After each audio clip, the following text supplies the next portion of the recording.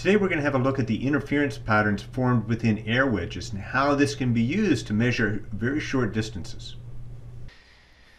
So in that last video on thin films, we learned that if we had a thin film, then the ray reflected off the top surface would interfere with the ray reflected off the bottom surface, and if we were to choose this thickness just right, these two rays would be in phase. And we get constructive interference, and the surface of the film would appear bright. Now, let's suppose that we can somehow control the film thickness. So it gets a little bit thicker over here, and then a little thicker over here again. And we have a little bit of added thickness here. And let's suppose that that added thickness is a quarter of a wavelength. So there's one wavelength. This would be just a quarter of a wavelength in that extra thickness. Of course, we've got to add an extra quarter of a wavelength for that ray on the way in, and then we've got to add it again on the way out. So there'd be a quarter of a wavelength plus another quarter of a wavelength. In other words, you're going to add on a half of a wavelength of extra path there. In other words, the ray that comes in and goes through the film and bounces off is going to travel an extra half of a cycle. And that extra half a cycle is going to put these two rays out of phase. And if they're out of phase, this surface is going to appear dark. And then if we throw in an extra half of a cycle again, we'll be back in phase. So if we adjust by the same amount of thickness again, we'd be back to a bright surface here. So we'd get these very distinct bright and dark fringes. Now, it's very hard to control the thickness of the film like this, but it turns out to be quite easy to do it in a gradual manner. So let's suppose we gradually increase the thickness. Then, of course, right at this point, we're right at the correct thickness to get a bright band. So it would appear bright here. And then right here, it's right at the right thickness that you would get a dark band. And right here, just at the right thickness to get a bright band. So our bands would be more gradual now, but they'd shift from bright to dark.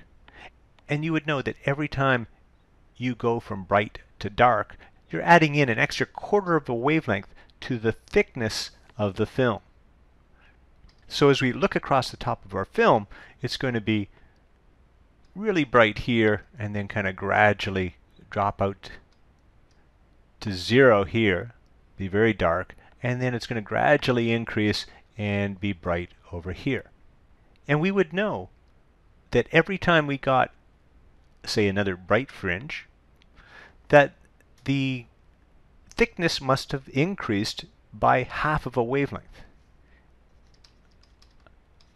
Every bright fringe, or we could count dark fringes just as well, there's going to be just as many of them. Every bright fringe corresponds to an increase of lambda over 2 in the thickness. So in other words, just by counting fringes, we're going to be able to measure thicknesses of film. So an air wedge is a very simple apparatus. It consists of two plates of glass. They could be microscope slides. And then you need a source of monochromatic light. And typically you'd use a sodium vapor lamp, which has a wavelength of 589 nanometers. You insert the object you're trying to measure the width of on one side of the plate. So this is the width you're trying to measure. And you would find that if you looked at the top of the plate, there would be bright and dark bands. And right here where there's no thickness, you should get a dark band. So it would start out dark, and then it would get bright, and then you might see another dark band over here somewhere, and then maybe another dark band over here, and let's say one here as well. Now, of course, the thickness here where the plates touch each other is going to be 0. The thickness here at that first dark band is going to have to be equal to lambda over 2. But that's the lambda inside the film, which in this case is air. So in this particular case, the lambda of the film would be that 589 nanometers. Then, of course, each time we get another dark fringe, we're increasing the thickness here by another half a wavelength. So the thickness here would be a full wavelength. And the thickness here, we would add another half a wavelength again, so we'd get 3 lambda over 2. But that's the wavelength inside the film. So in this particular case, keep in mind that that lambda of the film is lambda in air. Our film is made of air. So it's going to be that 589 nanometers. So then the thickness at this end of the plates, or the width, is going to equal 3 times lambda, 589 nanometers, divided by 2. Work that out, and you should get 884 nanometers as the width of that little object. So we can use this air wedge to find out the width of objects. Let's try an example. Pause the video, try the question, come back for the answer. So the first thing we need to do is just count up the number of, in this case, dark fringes. So we'll consider this one the 0th one. 1, 2, 3, 4, 5, 6, 7, 8. And every time we go from one to the next, that increases that means the thickness of the air wedge must have increased by half a wavelength. So if we take 8 times lambda over 2, that should be equal to the thickness of the human hair.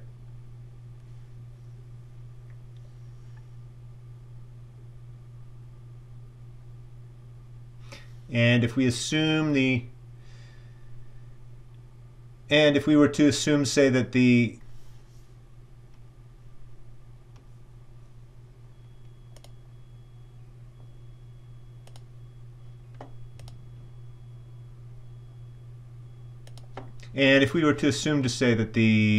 hair was right here at the edge, that would not quite at the next dark fringe. We should probably add on an extra quarter of a wavelength just to make a better estimate.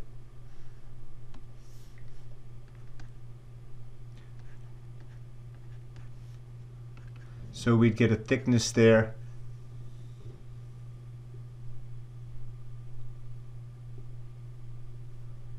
of 4.25 lambda, or 4.25 times 600 nanometers.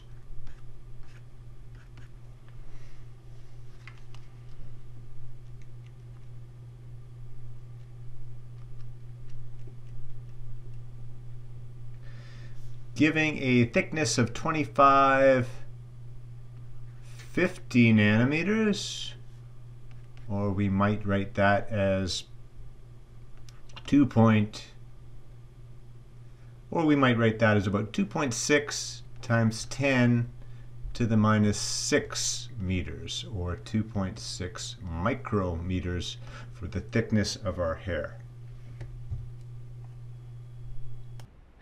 We can summarize this video very quickly simply by saying that every dark fringe on an air wedge surface, or simply on an air wedge, corresponds to an increase in thickness by half the wavelength of the light used. So please take the time to like videos, to make comments, to ask questions, become a subscriber, sign up for notifications, become a member or a Patron. And that's all for today, folks. Thank you very much.